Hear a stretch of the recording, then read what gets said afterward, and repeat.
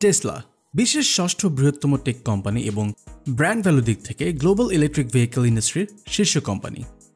টেসলার ম্যানুফ্যাকচারকৃত ইভিগুলোর জন্য অধিক স্টোরেজ, দীর্ঘ লাইফ সাইকেল এবং অ্যাফোর্ডেবল ব্যাটারি টেকনোলজি নিয়ে রিসার্চ ও ডেভেলপমেন্টের কাজ করে যাচ্ছে প্রতিষ্ঠানটি।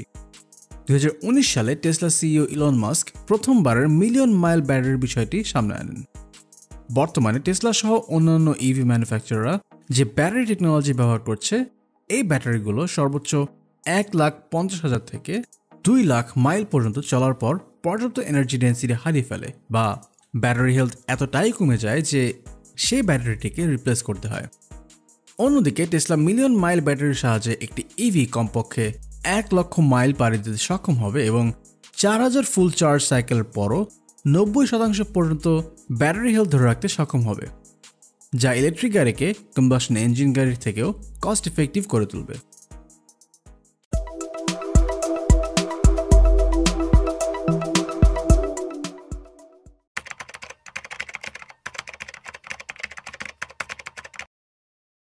মিলিয়ন মাইল ব্যাটারির টার্মটি শুনলে অনেকেই কনফিউজড হতে পারে। মিলিয়ন মাইল ব্যাটারি বলতে আদতে একটি গাড়ির প্রতি চার্জে 1 মিলিয়ন মাইল পাড়ি দেবে এমনটা বোঝায় না। এমনটা আসলে সম্ভব হবে না। এই টার্মটি মূলত ইভিতে একটি ব্যাটারি প্লেস করার পর থেকে শুরু করে এর কার্যকারিতা শেষ হওয়ার আগ পর্যন্ত 1 মিলিয়ন মাইল বা তারও বেশি দূরত্ব পাড়ি দেওয়ার সক্ষমতাকে বোঝায়। মূলত বর্তমান সময়ের বেশিরভাগ ইলেকট্রিক কার ব্যবহারকারীরা ব্যাটারি নিয়ে যে সকল সমস্যার সম্মুখীন হচ্ছেন তার সমাধান নিশ্চিত করাই এই ব্যাটারিটি উদ্ভাবনের প্রধান কারণ।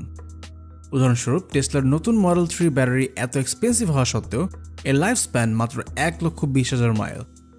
কিন্তু নতুন এই মিলিয়ন মাইল ব্যাটারি রিপ্লেসমেন্ট পিরিয়ডে পৌঁছানোর পূর্বে অন্তত 1 মিলিয়ন মাইল এমনকি এর বেশি দূরত্ব কভার করতে পারবে বলে আশা করছেন ইলন মাস্ক।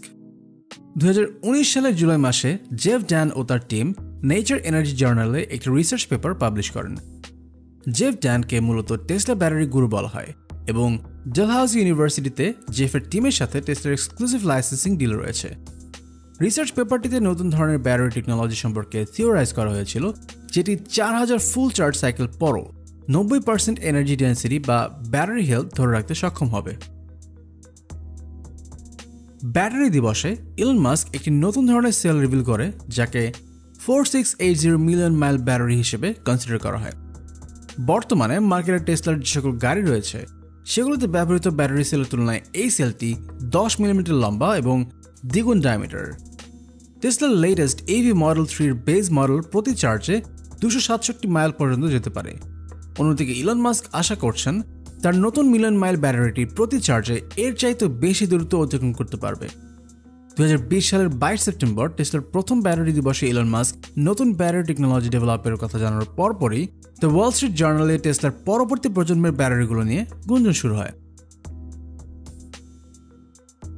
ব্যাটারি দিবসের আগে চায়নাতে মডেল 3 জন্য লিথিয়াম আয়নের পরিবর্তে lithium ion phosphate battery manufacture করার জন্য গভর্নমেন্ট অ্যাপ্রুভাল পেয়ে যায় টেসলা। লিথিয়াম আয়ন থেকে এই ধরনের ব্যাটারিগুলোর মূল পার্থক্য হচ্ছে এই ব্যাটারিগুলোর প্রোডাকশনে কোবাল্ট ব্যবহার করা হয় না। সিএফআর রিসার্চ অ্যানালিস্ট গার্নেট নিলসনের মতে, কোবাল্ট মূলত লিথিয়াম আয়ন এক্সিস্ট করা একটি এক্সপেন্সিভ ম্যাটেরিয়াল, যা ইভিগুলোর প্রোডাকশন কস্ট অনেক বেশি বাড়িয়ে দেয়।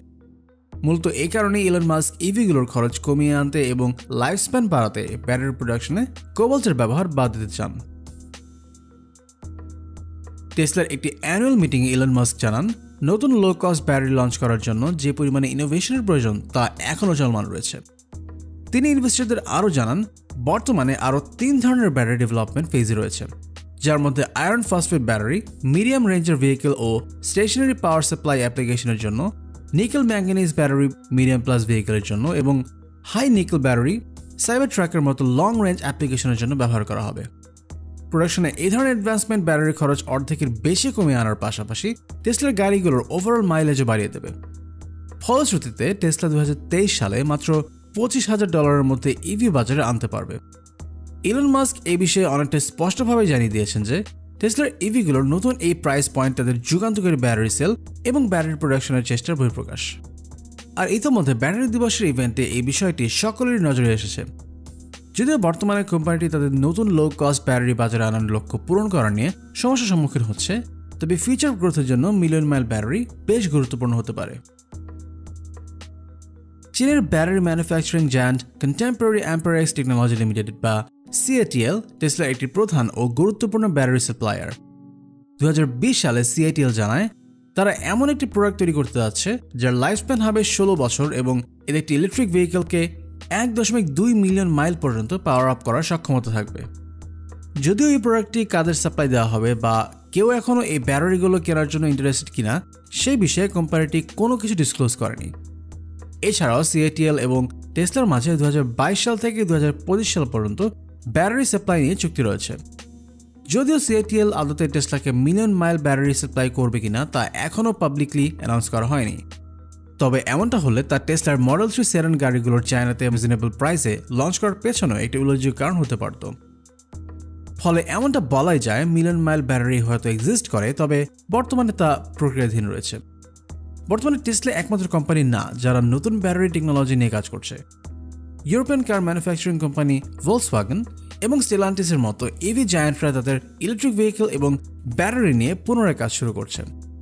কোম্পানিগুলো ইউজুয়াল লিথিয়াম ব্যাটারি ইনোভেট করার জন্য লোকাল ইউরোপিয়ান ব্যাটারি সাপ্লায়ারদের সাথে কাজ করছে। তাই এই সকল দিক বিবেচনা রেখে টেসলার উচিত নতুন ব্যাটারি টেকনোলজি ডেভেলপ করা এবং নিজেদের ভবিষ্যৎ ইভিগুলোতে তা ইন্টিগ্রেট করা।